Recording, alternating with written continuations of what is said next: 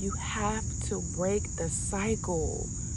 Break that cycle of that on again, off again phase. It's only on and off because you guys are not learning the lesson. You'll break up and talk to other people. You'll go out drinking and partying instead of healing. You aren't fixing the root issue. And when you guys do get back together, you just have makeup sex. You brush it up under the rug.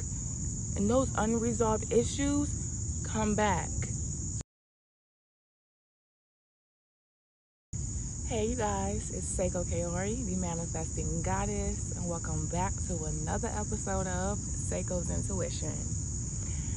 Now, today's video is going to be more like a message, and that message is you have to stop taking them back. All you are doing is giving them another cheat sheet on how to get back in good graces with you the next time they fuck up. Because trust me, there is going to be a next time.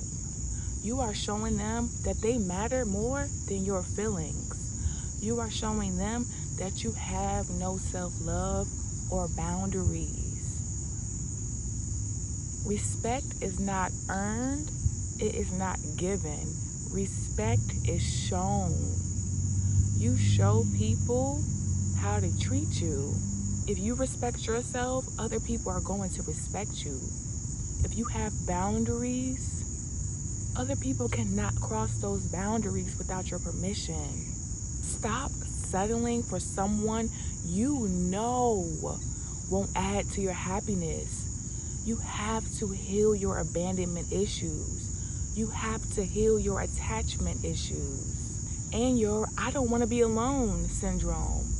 The breakup happened because it was not serving you. Stop denying yourself the mental happiness and peace that you deserve. You cannot control anybody. You cannot change anybody. You have to heal that part of you that feels like you need them. You have to heal that part of you that feels like they matter more than your peace, that they matter more than your happiness and your sanity.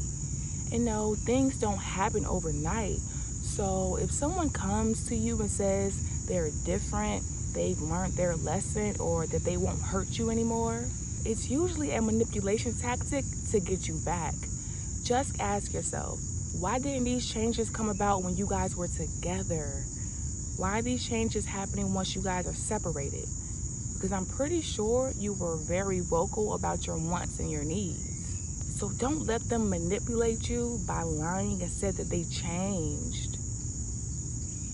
Someone should want to change for themselves, not for a relationship. Because if they are changing for a relationship, that means that change is only conditioned based off if that relationship works. You got to find somebody that wants to change for them, because they know that if they change, their circumstances and their relationships and their friendship will automatically change with that. You have to break the cycle.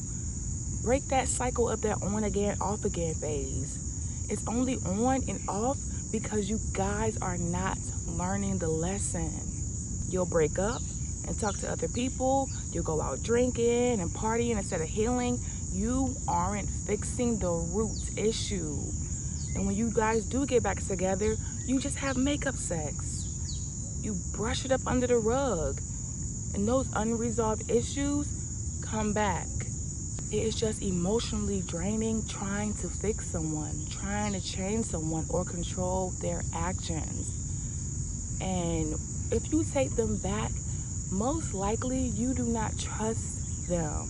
So yes, you are going to be trying to change them. You're going to be trying to control their actions to make sure they don't hurt you the way they did the last time. That is you putting an emotional effort to make things work, and they aren't changing. Now you're ignoring your mental health. You have to stop trying to take on other people's personal issues because you end up neglecting yourself. You cannot raise nobody. You cannot heal anybody. You cannot control them, and you cannot fix them. And yes, for example, there are people who get back together and it works. A prime example is Nelly and Ashanti. As of right now, that is working for them. Now, will it work in the future? I am not sure. Nelly has already had kids, so he's kind of lived his life. He's in that moment of, yes, wanting to settle down, but also wanting to have fun. Ashanti has not been married ever.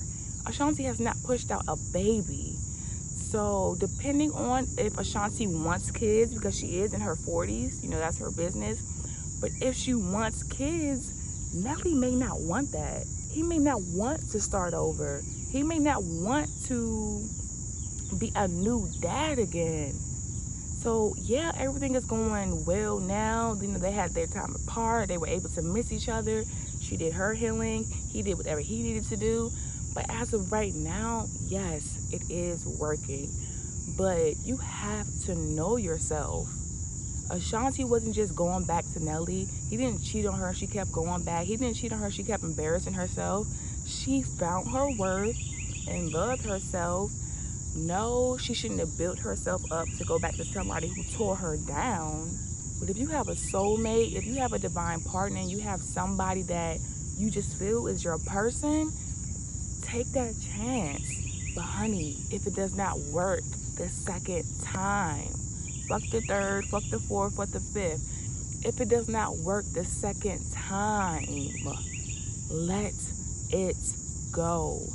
Stop going back to what does not make you happy. Stop going back to things that do not serve you.